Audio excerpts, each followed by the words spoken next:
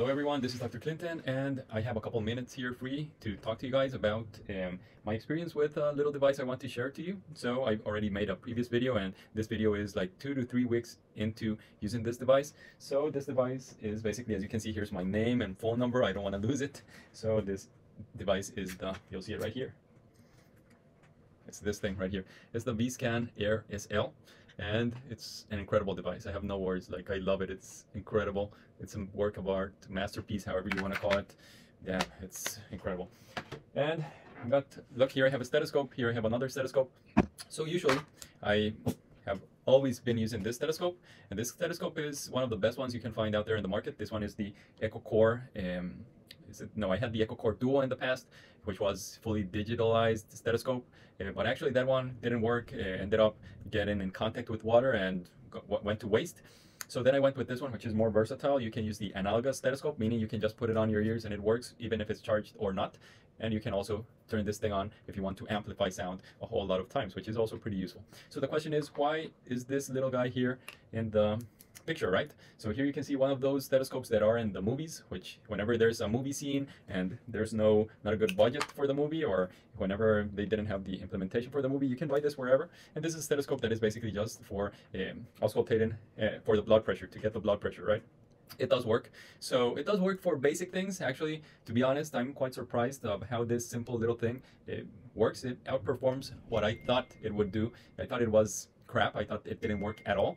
But I've started to use it a little bit, and I've seen that it works a little. Why did I start using this one? I basically started using this one because sometimes you have this thing around your neck, and this one is like 3 times as heavy. You have all these things in your white coat, and you end up, after you see all the patients, I always want to have a stethoscope around me. So I'm like, after I see all the patients, I have this one on, and whenever anything happens, if you have to intubate a patient or something, you have this one. If you have to auscultate, yeah, this will do the thing. You won't be able to distinguish between you won't listen to a grade 1 systolic murmur probably, but it will help you with the basics, right? So now I'm using it a little bit more, and the reason I'm using it a little bit more is because I have this device with me, which actually has been so good that, and of course I know how to use it because I previously trained in cardiology in Costa Rica, so I know how to use this thing, at least for the heart, and as I'm just going on the learning curve for all the organism, all the body, so I'm getting more confident as I go with every organ system. So I'm basically just taking this with me every single time I go out of the room. As you can see, I have these pants with a side pocket right here. Look at this. There it goes, and I just go see a patient, and here I have the gel with me, and that's it. So that's something I'm doing for every single patient. It's worked, it's working, and I'll give you one very clear example in a second. So nowadays, after using this device for 2 weeks, I can't go out of the room to see a patient without this, but I can leave this thing in the room, wherever. And this is something that I graduated medicine. Let's see, I studied and had clinical rotation since 2009, 2010. Since 2010, I would never leave a room to see a patient without a stethoscope. I thought it was dishonest. I thought that not having a stethoscope around your neck is just disrespectful to the profession. And in general terms, I do think it is somewhat disrespectful, unless you have something that outperforms the stethoscope, which is this thing right here. So that's why if I don't have the stethoscope, I have this thing right here, and I just connect it, and yeah, can I listen to the heart sounds? I can actually see the heart beating, I can see the valves moving, I can see the Doppler flow, so I can do that. Can I listen to the lung sounds? Well, I can see the lung moving, I can see the lung sliding, I can see if there's congestion or not. And the other question is, can you listen to the abdominal sounds? Well, I can see the abdomen moving, I can see the stomach moving, I can see if there's gastroparesis or not, suspicion, right? You know that's not the way you diagnose this thing, but you can see all those things with this. And if you want to listen to it, you can put on the Doppler, and you can always listen if you want. So I'm extremely fond of this device. I have no words, I already explained to you, and I'll just give you one single example. So I was called to see a patient, and this was an emergency patient. And I won't mention when it was, and yeah, there's no identifying information here, so don't worry about that. But I was called to see a patient that was unstable. So, of course, I put this in my pocket, right over here, pocket here, take the gel, put on the stethoscope right here, and out the door. So we went to see that patient. And the patient had acute desaturation. As all the patients, or most of the patients, you're called to evaluate when there's someone unstable. So when I arrived, this patient had a procedure in which there was a drainage of fluid. So this patient had a procedure where there was drainage of fluid from the pericardial sac, which the patient had a pericardial effusion. And This had happened earlier that day, and I see this patient, and everyone's asking themselves like, what are we going to do? So I am with my intern there, and I ask my intern, lead the way. What do you want?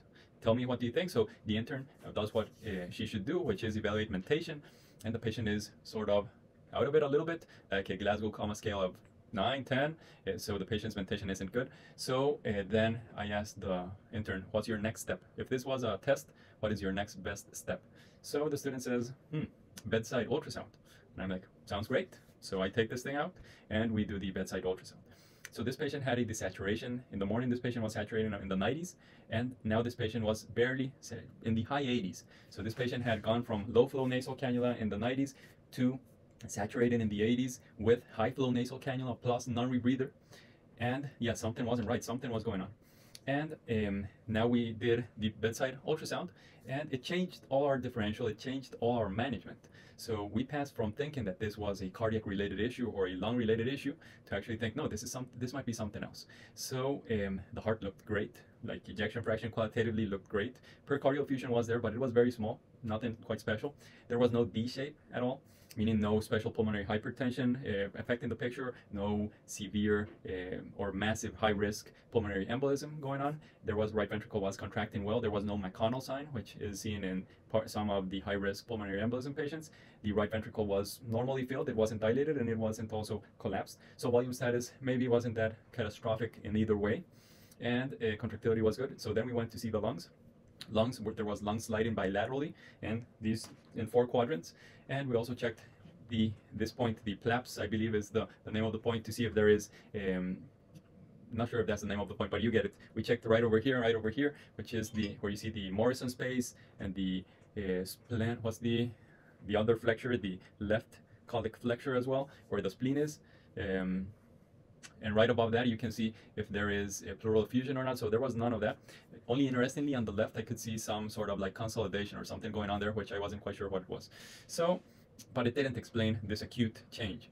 So we decided this isn't the heart, this isn't the lung, this is something else. And we basically treated we thought it was neurological. So we were able to wake up the patient more, and we were able to change some of the medications, and the patient woke up more.